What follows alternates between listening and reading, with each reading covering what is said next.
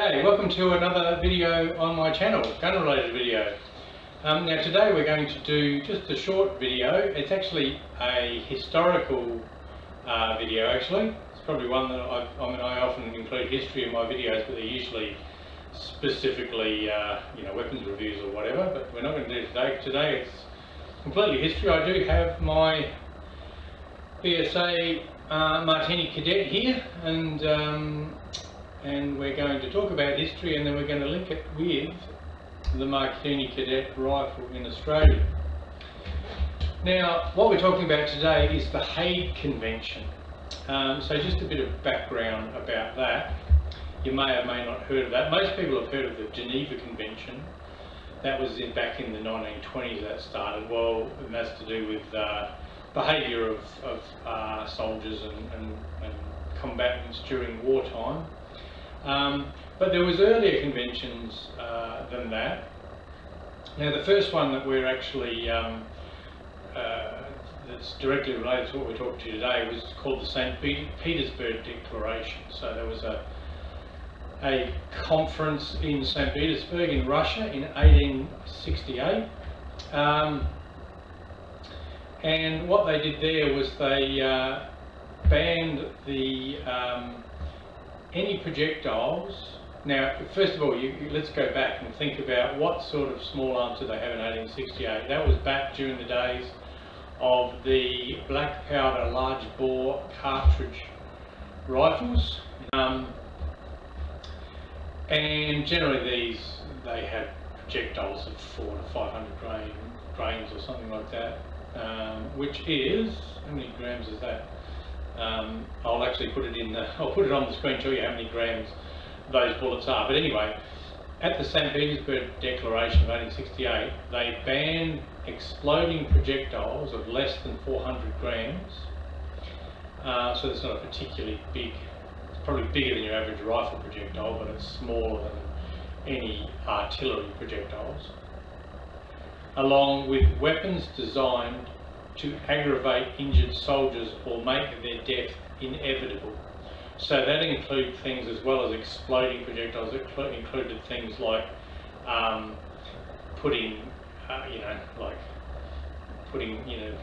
this used to happen. I've read about this. They put feces on the projectiles so that even if you got shot in the arm, for example, the infection would definitely kill you in those pre-antibiotic days.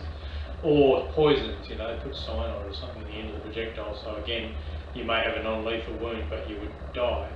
And so it says, or make their death inevitable. So that makes anything like that not allowed in a war situation. Now, if we come back to small arm projectiles, in the early 1880s, there was a revolution in small arms, especially military small arms design. There was two main things. The first one, of course, was the advent of smokeless powder. This allowed much higher pressures, much more efficient driving of a projectile, and then of course you also had the physical benefit of not having clouds of smoke obscuring what you were trying to shoot at, and also showing your enemy where you were when you fired a shot, and there's a big cloud of smoke, they could shoot back at you. But when we're talking about the benefit to the actual efficiency of the cartridge itself, so then they were able to produce small, what they called in those times, small bore cartridges, much higher velocity than what they'd been shooting, and they quickly learned that they needed to put a metal jacket on the cartridge to stop lead fouling. You had the benefit of no longer having black powder fouling, but if you drive a lead bullet too fast, the lead will actually melt from the friction, and you'll get lead into the barrel. So they had to actually put a jacket on the bullet.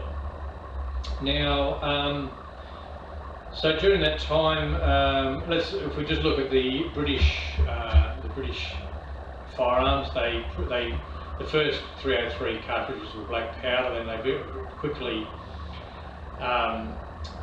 designed the Mark II 303 cartridge, which was smokeless, but it had a solid metal projectile.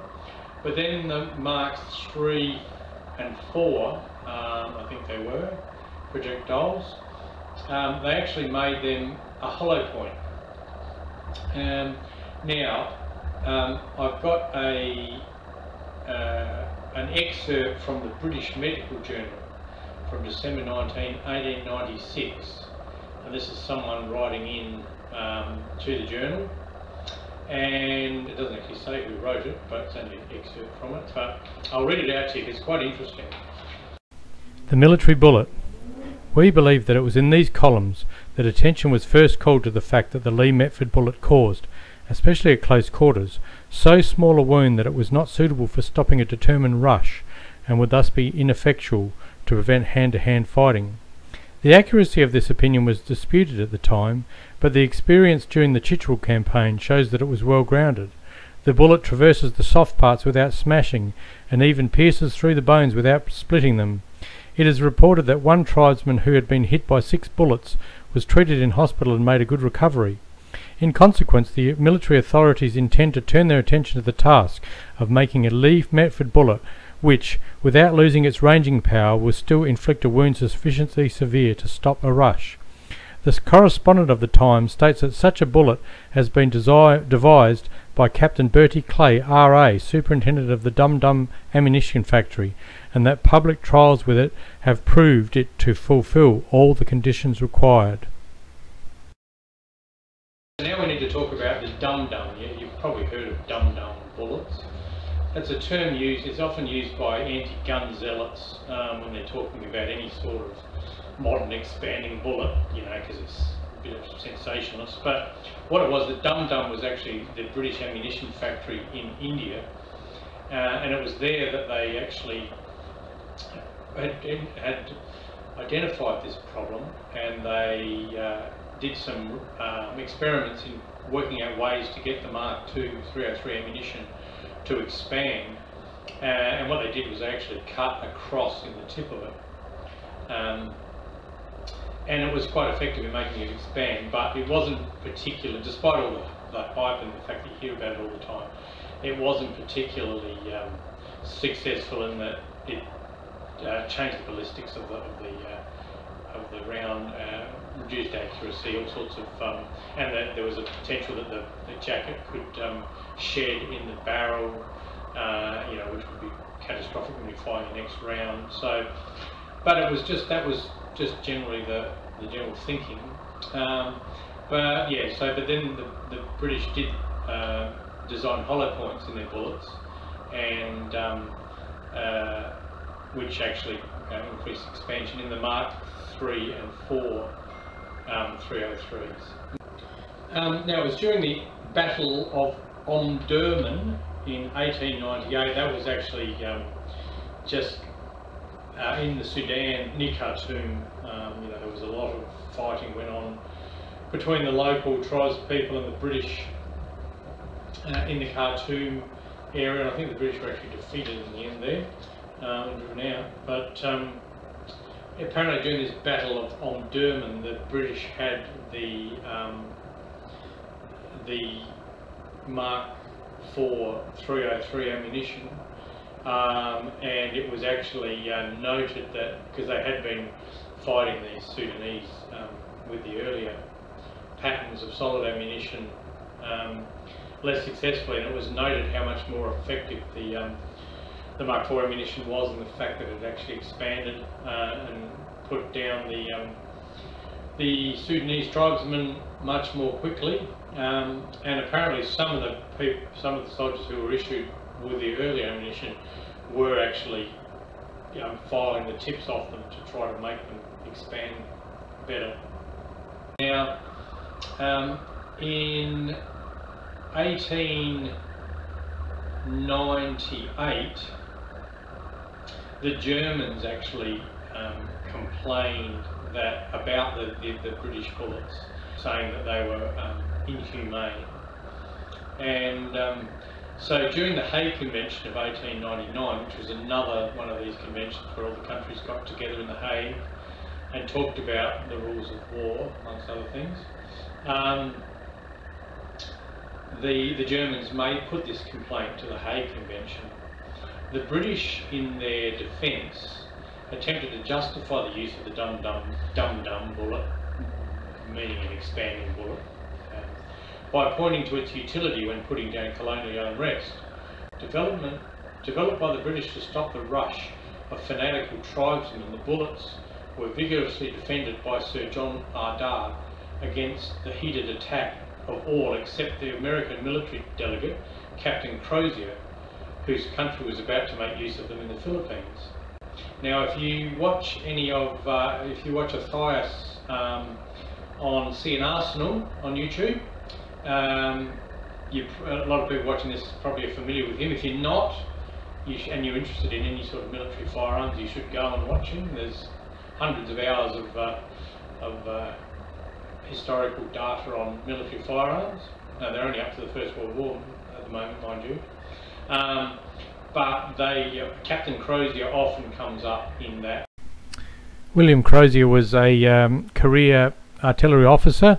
Now, if you watch Matthias on Sea and Arsenal channel on YouTube, you would have seen mention of William Crozier quite a few times. He was after 1901, he was made Brigadier General and was actually Chief of Ordnance for the US Army. So he was the one that made the final decision, really, I think, on what firearms were to be adopted. So he's very big in the story of new firearms development in the United States.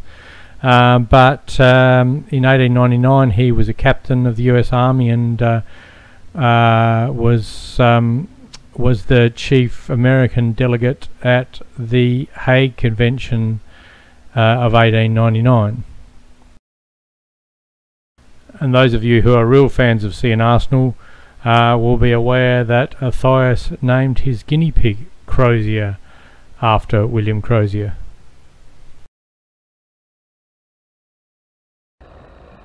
And in the Philippines, the Americans had this same problem against the Moro tribesmen in the previous years.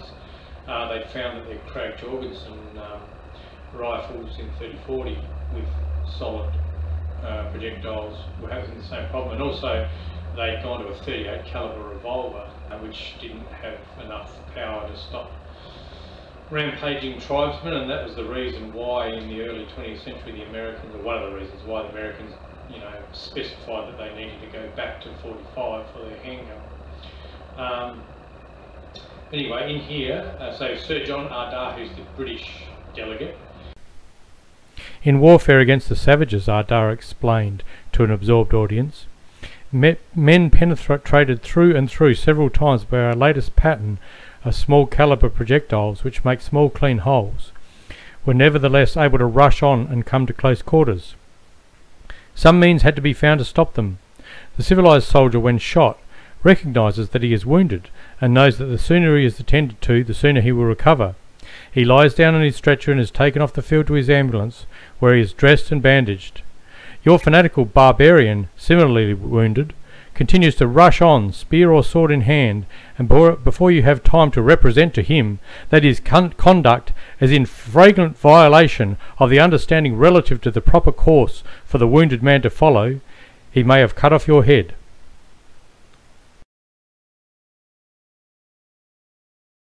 So how the rest of the, when they came to the vote at the Hague Convention in 1899, the British and the Americans voted against the resolution to ban expanding bullets. However, the 22 other countries, so the vote was 22-2 to prohibit the use of expanding projectiles.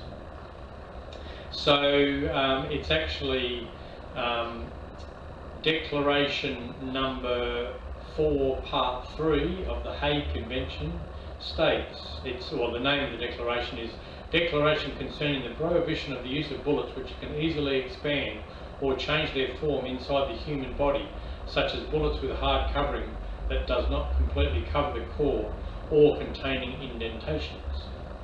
So there you go. So there's the Hague Convention talking about, and that's why in all the 20th century battles you had what's called ball ammunition, both rifle and pistol and machine gun. which is a solid metal jacket, full metal jacket as they call it. Now we come, so that's where it comes from. So, you know, Australia's sort of, even though Australia wasn't even a country in 1898, it I guess followed the British. So anyway, then we come to World War II.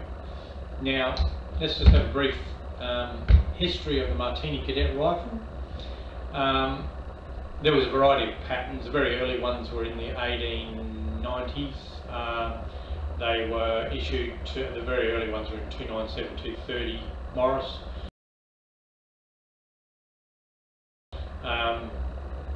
Tiny little small bore cartridges, and they were issued to the colonies, because at the time Australia wasn't a country, they just had colonies. There was New South Wales, Victoria, Queensland, etc. And so they were issued to the colonies. Now, the second pattern of it, Martini Cadets, began to be issued, from what I can read, about 1909, and it went through.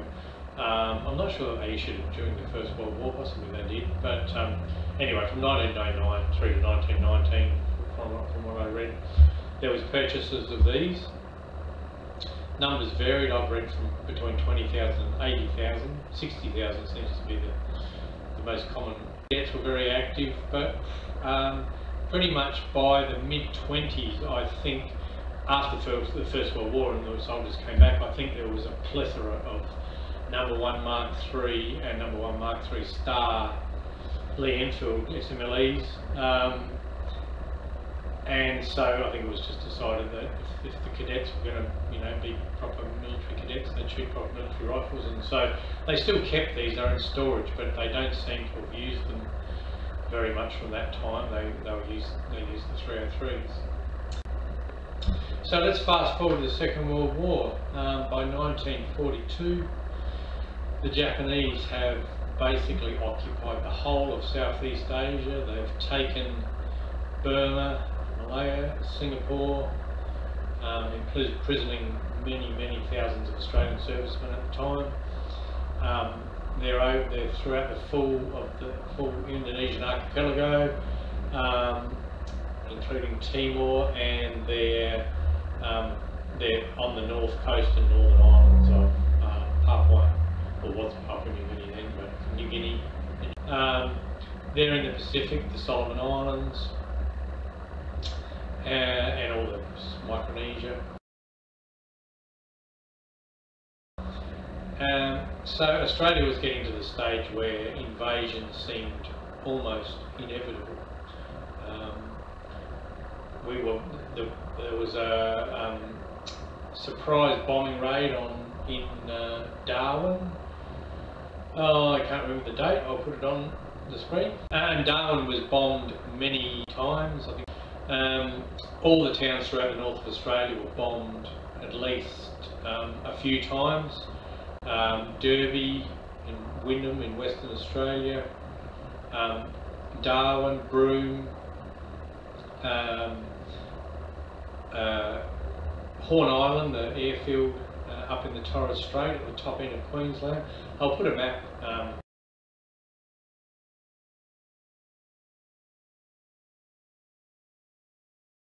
East coast of Australia was also attacked. Townsville was shelled at one stage, I think, from a submarine.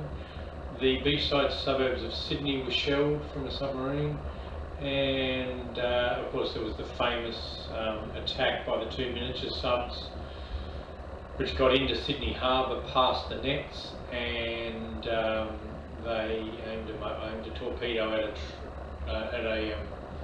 a warship, but hit a ferry instead and sunk it, killed lots of people. So things were looking pretty dire. However, most of the Australian active service people were serving either in North Africa or in the Pacific, New Guinea, and so just like the UK, the powers that be decided we needed a home guard, so a home guard was sort of formed. Now, I don't think it was ever expected that they were going to be have any success against invading Japanese forces.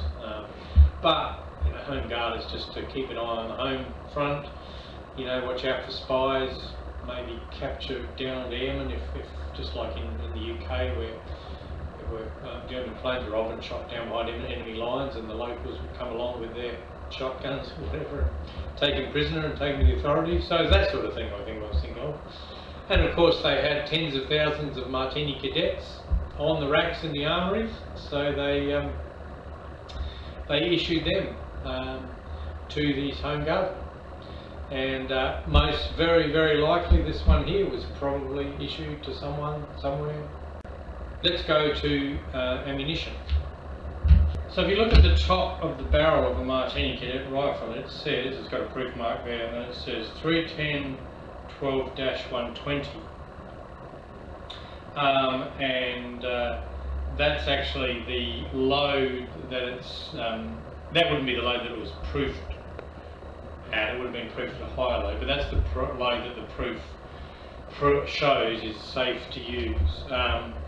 So that's 310 caliber, 12 grains of whatever powder. It would have been a fine pistol powder, probably similar sort of powder they used in you know, revolvers, small bore revolvers of the day, and 120 grain bullet.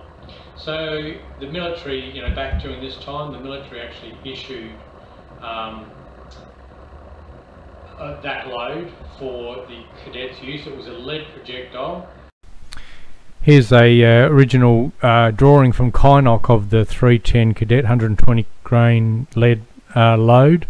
I believe initially Kynoch actually made the ammunition. They probably ordered ammunition with the rifles, but I think later on that was actually made in Australia, although I really can't find any information on that. So I don't have an original military issue 310 round, but this is a Kynoch, an original Kynoch sporting, it's a hollow point sporting cartridge. It's 120 grain lead projectile, probably from the 1920s or something like that. So it would be a very similar cartridge to that. I'll see if I can find, I might be able to find a photo of an original cartridge on the neck and just plug it into the video to show you what they look like. But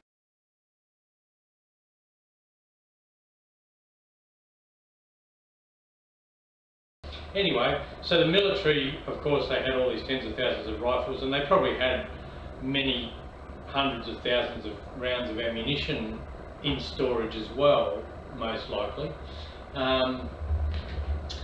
But, or maybe they didn't, maybe they let the ammunition run down. But what they had, of course, was lead projectile, and once the because of the Hague Convention, a lead projectile, even just to, you know, without a hollow point, was actually illegal, because lead projectiles actually expand when they hit the human body. So projectiles had to be jacketed, full metal jacket. So in order to issue these to the Home Guard during the Second World War, they had to then develop some full metal jacket ammunition loads for them, and so they did. They were manufactured in the Small Arms ammunition factory down in Geelong, and that comes to why I kind of made this video in the first place. I'll just reach over here and get this bag of ammo. I was at a gun show. That one there I've had in my collection for a while. Someone gave me half a box of those once, and I fired them all off and just kept one for their Verdun Prime. But I was at this gun show, and there was a guy who had all boxes of old ancient ammunition, boxes falling apart and all that. And I was a bit of a look through that, and down below, it was in big kind of wooden boxes, and down below I could see a few cases kicking around underneath these boxes of ammunition. So I asked the guy if I could just pull all the boxes out and see what was there. So here you go for it. So I had a bit of a scratch around, and because one of these cases I'd seen, I thought I couldn't grab it. I could only see it, and I thought that looks like a 310 Cadet case. And so I had it kicked around, and I ended up finding 28 Super 310 cases. So that's where I've got all my Super cases, just like that. I just find a few here or there, because that's all I use is Super cases. There was even a couple of these are the original Super. So this is what the Super ammunition looked like back in the 1950s and 60s. When it was available, that's where all these cases came from. So there's a couple of original Super rounds there, 120 grain semi-wad cutter lead projectile. But in amongst them was these as well. So look, what have we got here?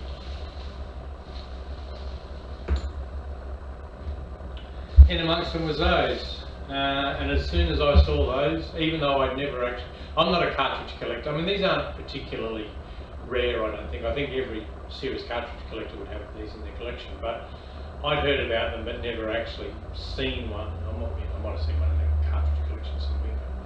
But anyway, as soon as I saw them, I knew what they were. I knew that they were World War II vintage full metal jacket cartridges that were issued for Martini Cadet use by the Home Guard. And of course the Japanese never invaded, and the cadets never fired a shot in anger. The World War II era Ball 310 Cadet cartridges were 125 grain full metal jacket cartridge. There seemed to be several different patterns. There was a round nose one, and the most common one seemed to be pointed. Apparently the early ones had stick type cordite, and the later ones had powder, and they weren't apparently very accurate. But anyway, I just thought that was an interesting story, bit of history. I love the Cadet, so directly related to Cadet. So if you got this far, you're probably a bit of history buff like me, so I hope you enjoyed it. Please like and subscribe if you like this sort of stuff. And until next time, thanks for watching.